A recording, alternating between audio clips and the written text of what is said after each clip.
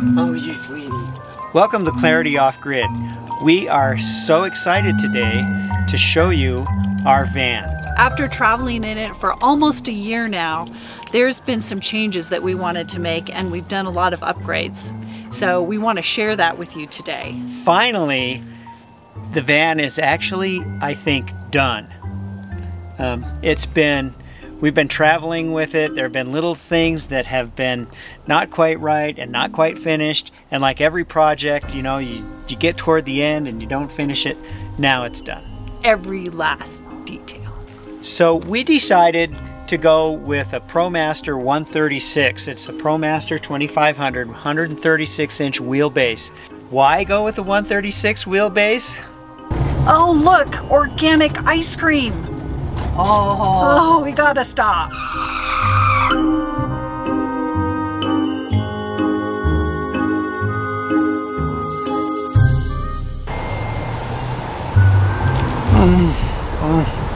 Oh, that is so good. Honey, you missed the turn.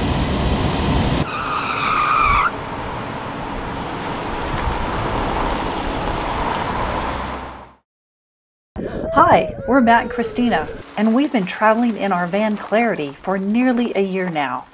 And when we're not visiting new and exciting places, we're enjoying our off-grid home in the mountains.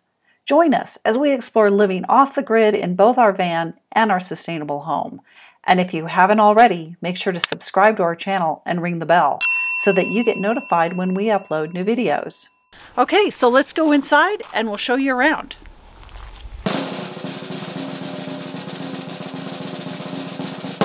So one of the first design considerations we had, because we chose the shorter van, was how we were going to do the dinette and the eating area. There's really not enough room for a full banquette in a short van. So this is how we solved the problem. We put swivels on each one of the chairs so that we can turn the chairs back this direction when we're camping. The other thing we did was we made this table that's super adjustable. It's made with a Lagoon table mount, and we can have the table in this position where we both can eat. We can swivel it this direction, and then I can use it as an office. And we can raise it up and have it a little higher, and then we have additional countertop space. One of the first things we learned after using the van for a short while is that we needed some light over the table. So Matt added this battery operated light. It just sticks up here in the cab, and that adds great light for when I'm working or when we're eating.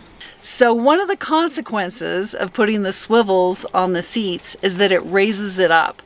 And it was already pretty high for me. I'm 5'7", so I'm not particularly small, but my feet wouldn't hit the ground when we were driving. So Matt made this cool little step for me, and now it's much more comfortable to ride in, and my feet don't dangle. And then I also use it for some extra storage. I put like my flip-flops and things like that under there. It's really important in any van, and especially a short van, to utilize all the storage you can. And so this was a pretty clever idea that Matt came up with.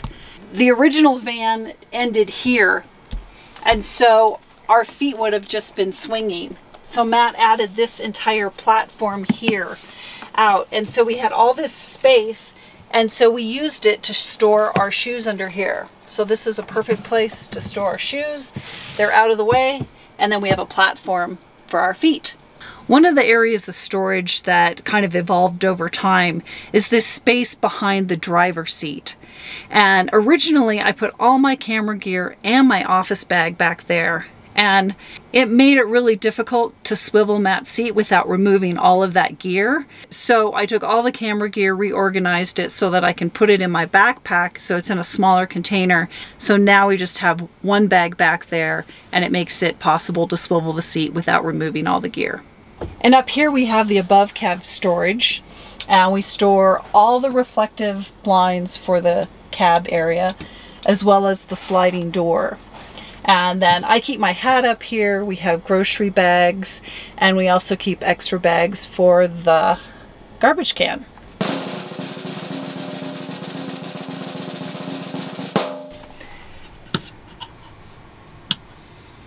So one important factor in the van is lighting.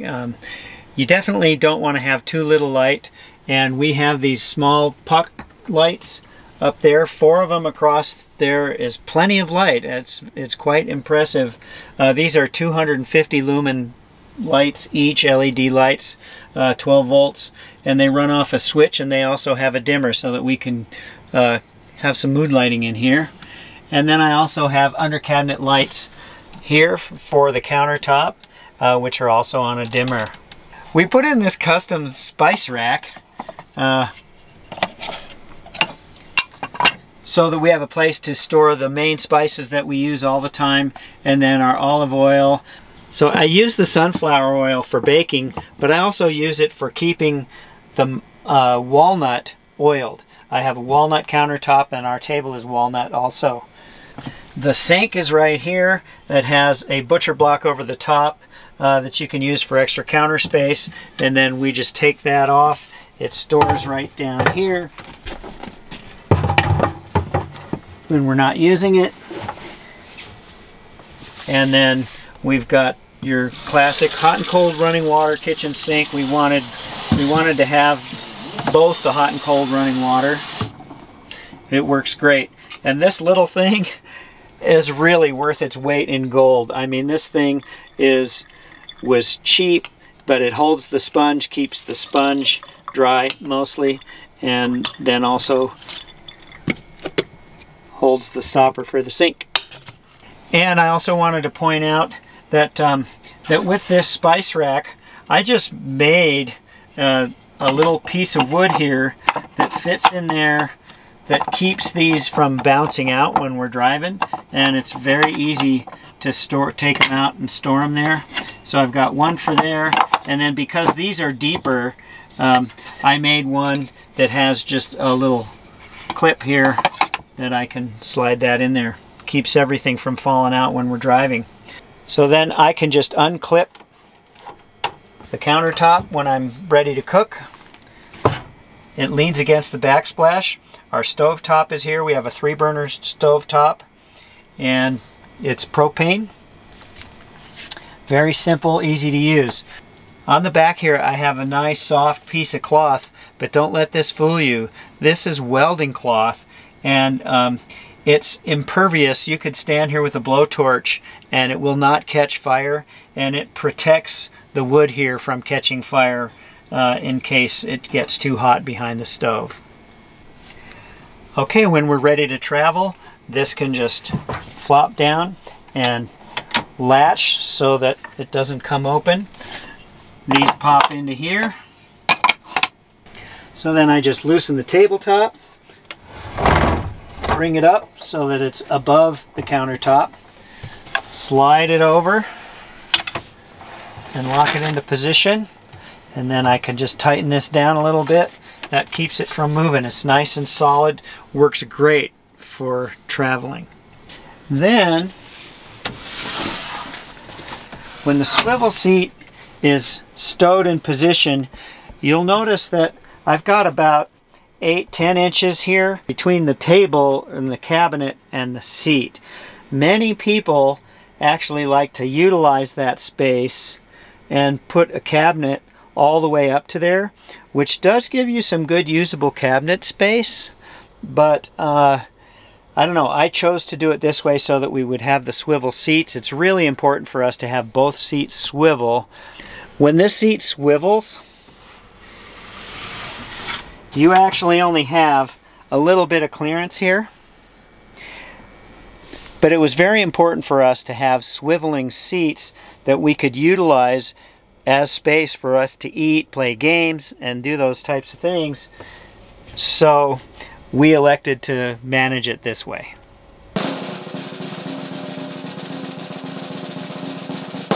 And so down here is our refrigerator. We have a Dometic CRX 65 quart, I guess it is, which has really plenty of room for us. We can store a week's worth of groceries in here, and it's got a little freezer. We've got some garden burgers, some ice in there, which is really important for cocktail hour. You'll notice I made these drawers so that they fit. This one fits just underneath the sink, and it has a little cutout for the sink drain, which in this particular sink I was able to put the drain as far back as possible, which helps give me as much depth as I can possibly get. And then under the sink is the P-trap, and so I have this cut out for the P-trap. And same thing here, the bottom of the P-trap just has a little indentation, but everything that we need is here. And then our bottom drawer has all our pots and pans, as well as our pantry for everything we don't store in the refrigerator. So a couple things we added over time from the original design. One was our paper towel holder. And then behind that, I've got a place for maps. Just a little cabinet that I built. I raised it up here to make room for this to get in and out, because this is our trash can. And you need a place to put your trash and your recycling. We chose to use this small thing. We can usually get about 2 or 3 days out of a single bag here. And then we just go dump it. It's very simple and easy to use. We have MaxAir Fan that's very common in the vans. These are great fans if you're trying to decide whether to put a fan in your van. The MaxAir fans are really great. They're like 10 speeds. This is the lowest speed.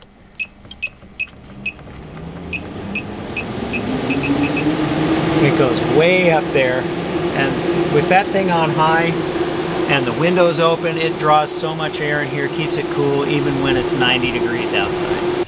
In addition to the MaxAir fan, I also have one of these gimbal fans here, and this thing is very maneuverable. I can move it around.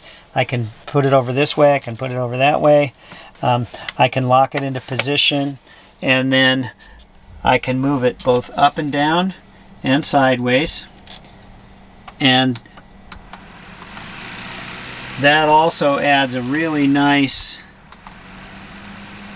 airflow over the bed when it's hot out. When we do have the dogs in here and we want to go for a hike or a bike ride, we need to keep the dogs in the van. Even when it's hot out in the 90s, low 90s, we feel comfortable leaving the van open with the vents going and this fan on, and they can stay nice and cool in here. Another thing I did recently is I added a high-level indicator light for the gray water tank so that I can see when it's getting full, so that we don't have to wait until it backs up into the sink to let me know that it's full.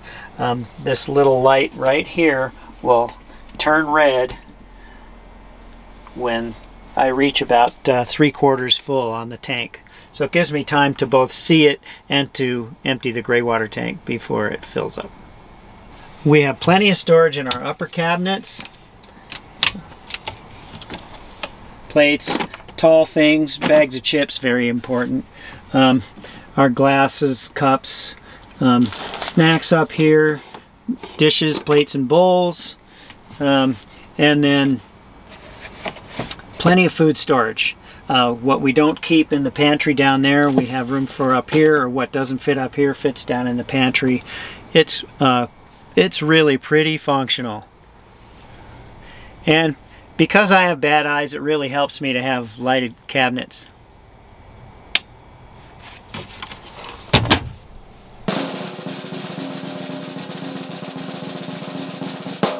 Next we have our closet. And we have plenty of room in here. We don't have this even half full. We could fill it up quite a bit more. I've also got room in here for drones, electronics, a double hammock, which is very important, extra blanket just for cuddling. We've got books, GoPro, and plenty of room in here. So I've also got hooks and clips in here. I've got a hook for the fly swatter, a hook for the drain cleaner if we need that. I also put clips on this side. I've got a clip for an umbrella, clips right in place so it doesn't fall over and become a problem. And I have a clip for the broom. Yeah. And down here I just have a little step for getting in and out of bed. Makes it very easy. We almost never use it because even with this down, I've got a place to step. And down here we've got access to the garage. We've got our backpacks and our dog food back there.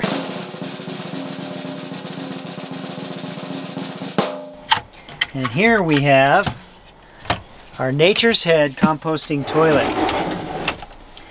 We have a full review of this Nature's Head composting toilet as well as the Sea Head composting toilet that we use at home in our video entitled The Scoop on Poop. We'll leave a link to our Scoop on Poop video in the description below. We do have our toilet on drawer slides, and one upgrade I have not made yet that I think would be a good upgrade is to upgrade this to a 400-pound or even 500-pound drawer slide. These work for us and neither of us weigh a whole lot, but it would be just a little bit more smooth and long lasting, I think, with a better drawer slide. So then here on the outside of the van, I do have a push button light here so that if it's in the dark, I can open that, turn that on, and that's an entry light right above where we step up into the van. And then one of the upgrades that I did, I put these black receptacles in the van originally, and I soon discovered that with macular degeneration and blind spots in my eyes that I have, I could not find the prongs to get the plug in. So I just recently changed those out to ivory, and it's so much better for me. So just something to think about if you don't have great eyesight, is keeping these light. For the record, I couldn't see them either. So the other thing we have on the driver's side, behind the driver's seat on the kitchen cabinet, is a receptacle and a charging station, as well as I have a switched fan that draws air across the back of the refrigerator to keep it cool, and it keeps its efficiency high. So here we are in the bunk area.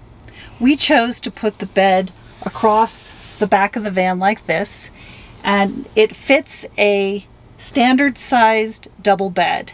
And so we were able to just use a futon that we had on hand, so we didn't have to have a custom sized bed made.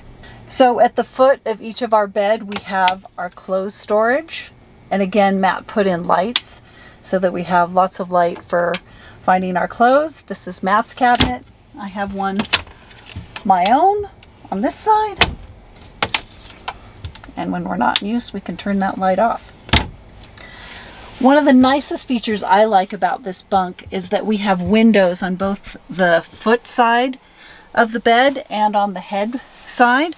So at night we can open those windows and get lots of fresh air across the bed.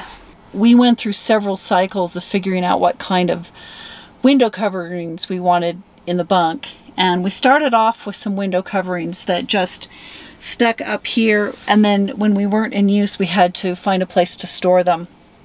So we decided we'd rather have blinds that stay in place. So I made these blinds, and they fold up, and all we have to do is unvelcro the straps.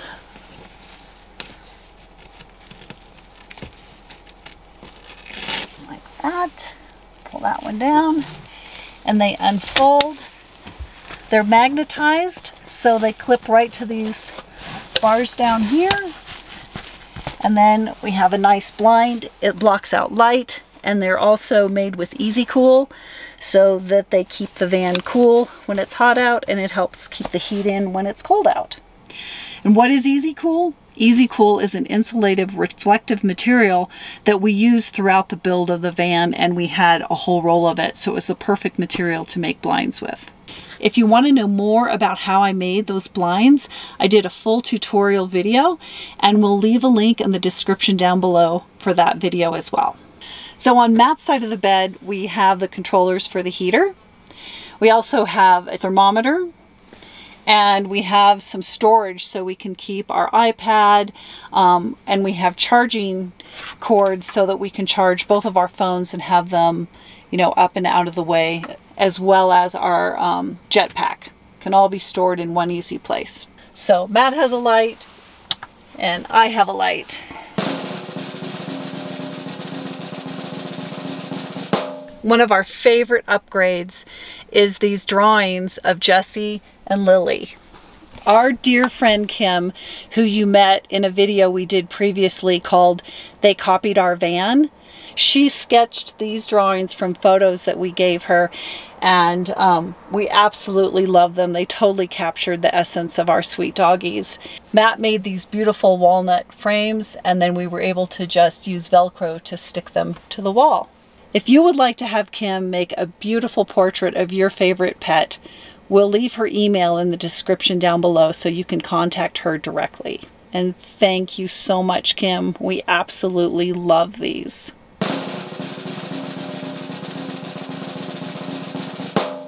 Another one of the latest updates we did to the van was one of those details that just kept being left undone.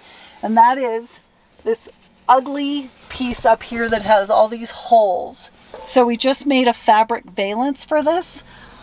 I cut this to fit the curve of the van, put a little hem on it, and then I sewed magnets so that it could attach, and it just pops on and off with magnets. So that covers all the unmentionables and the curtain rod. One of my favorite things about van life is having my first cup of coffee or tea in bed. And it was always a problem because I never had a place to set down my coffee cup. So Matt made me this beautiful little shelf next to my bed where I can safely keep my coffee cup and anything else. So I can keep my hair clips or what else I need, personal items up here. Thank you, Matt. The other thing we've done just over time is Matt always has hooks available, because as we've used the van, it's like, oh, I could really use a hook here or there. So Matt's added little hooks on either side of our bed. He keeps his headlamp there. It's always nice to have a red headlamp handy. Saves your night vision and makes it easy to see things when you just can't see. I also made a couple of little just panels with Velcro on them, and I stuck a little Velcro up there and just covered up the holes that are on the framing of the van. The other really nice thing about sleeping in this bunk area is that if we're in a place that's warm and we feel safe having the doors open, we can draw these curtains across the back, and that gives us some privacy. And then with this new valance that I put in, it also keeps the bugs out. The other thing that we discovered right away is you need to have some kind of bug protection. And we looked at lots of different ideas, and ultimately what we came up with was super cheap and super easy. We just bought a sheer panel at the linen store. We hung it on this bungee cord that goes from a hook over here to a hook here. And all we have to do is draw that sheer panel across, and then we have some extra magnets if we need to clip it down to the bottom, and that's our bug screen. The only thing I had to do was I had to cut a little bit of material off the bottom and add another hem, and we have our pretty soft, feminine, fluffy bug screen.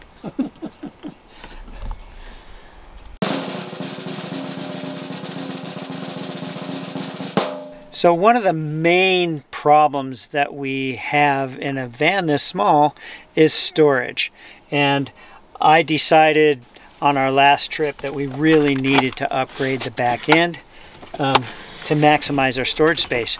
So the first thing I did is I actually built a slide out tray for the bikes. This tray keeps all of our bike gear as well as 2 bikes. Everything we need right there. They both fit in that small space. And of course you need a space for everything and everything in its place, right? One of the things we really had difficulty with the other configuration is we had our bikes in here, and I had a cabinet that I had built in here. It was a smaller cabinet and it was hard to access when the bikes are in there. It was an afterthought in the original design, and I just put something up there so we'd have some storage, but this needed to be formalized into something that really works. So what I did is I got, again, some 400-pound drawer slides, and I put them up in a way so that the bikes can also slide in and out, and so does this. And now we have a really nice spot right back here next to our shower for our laundry, dirty laundry, and literally our laundry soap is in sheets, and these things are the best for van life. And then I've also got room for my compressor, which, you know, if you need to air down your tires, you can pump your tires back up. I've got cocoa coir for the toilet, trash bags, little extra flagging here, and some extra trash bags there, and extra bungee cords, just things that you might need. Gloves. And there's still more room. I can utilize this for a lot of different things. But one of the main really advantages to having this as a pull-out is needing to access my electrical equipment. So I'll show you that. I'm going to pull out the bike drawer again, and you can see how tight this is. If you look up there, my handlebars barely make it. Accessing the garage from the front, and I can just go in here, get down on my little bottom, turn on the light, and voila, I have access to my entire electrical system. My hot water heater, which this is a Bosch electric water heater that only provides hot water for the sink. One of the things I did is I actually moved my batteries from back in the back, where I just didn't need to really access those all the time. I only need them when I need to winterize the van. I need to take those out. Now I have full access to take those out.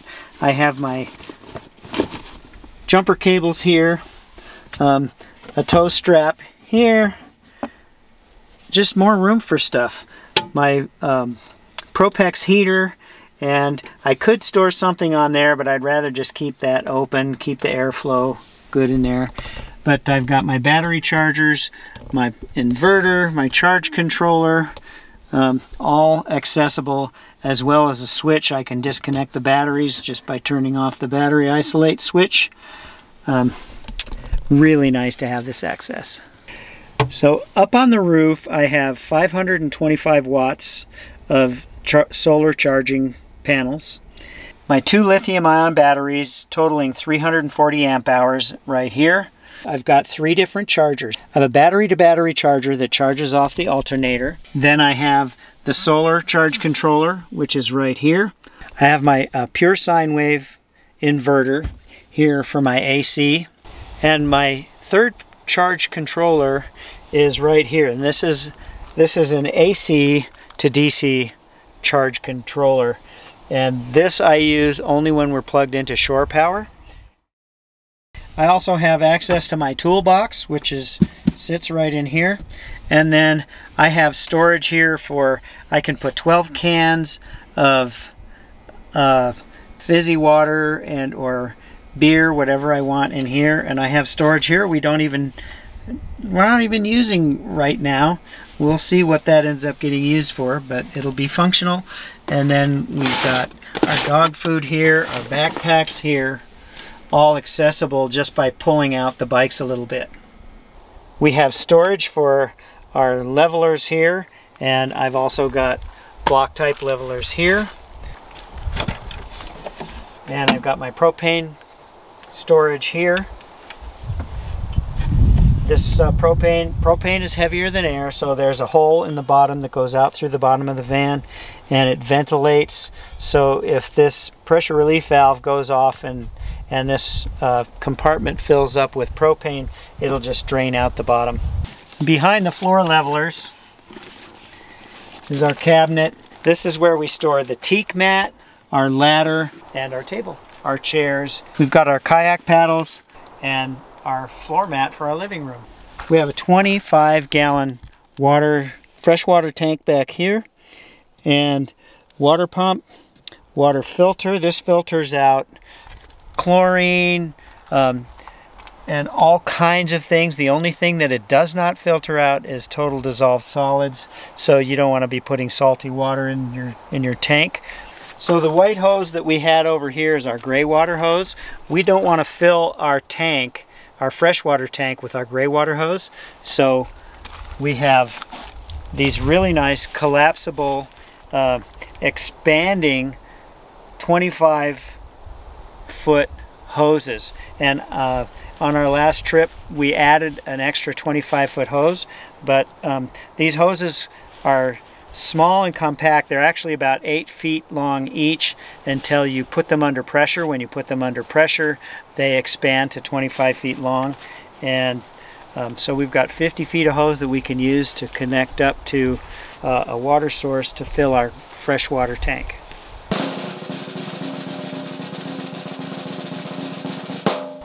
Our shower is an outdoor shower.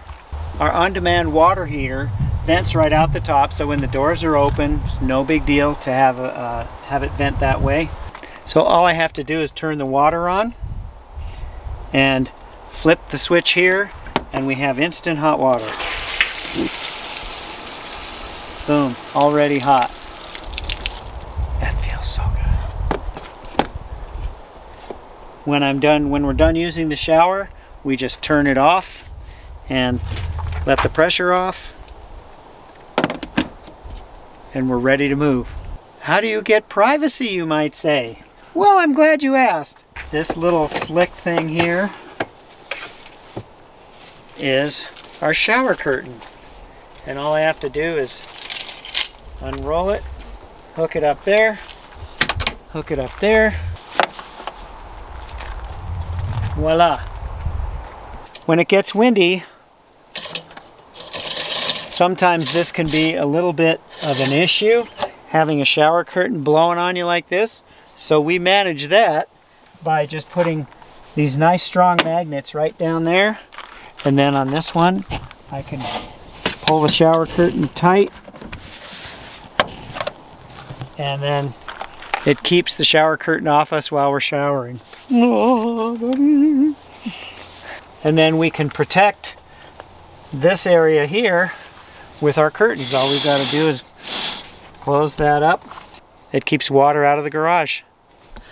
What really makes using this shower super nice is, one, having a shower curtain for privacy and for warmth, but the teak mat is really important because it keeps your feet from getting dirty and then tracking mud all over. So who wants to take a shower and then have muddy feet?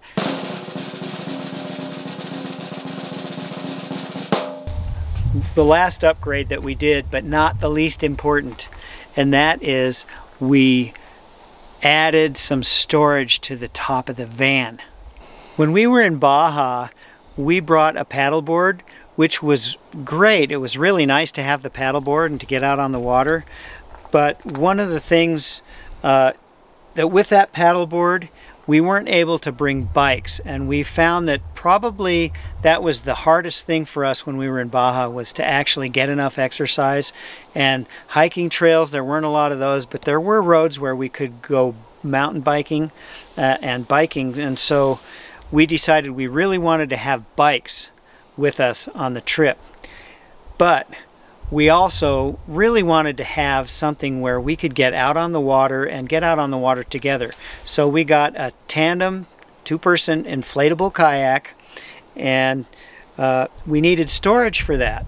So what I did is I built a little deck on the top of the van in front of the solar panels so that I would have a place to store the inflatable kayak. The other issue that we have when we're traveling is carrying dog food, because we feed the dogs really good food. It's human grade dehydrated food, and this food, this box here, is the equivalent of a 40-pound bag of dog food. Our 2 dogs go through one of these in about 8 to 10 days.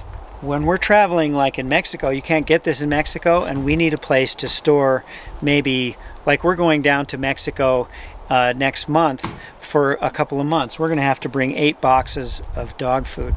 So what I did to make storage to bring this much food is I took one of the dry boxes that I have from my rafting gear and put it on top of the van, on top of that deck, and tied it down, put a lock on it, and now we have storage up there that will fit all 8 boxes of dog food plus swim gear and a few extra things.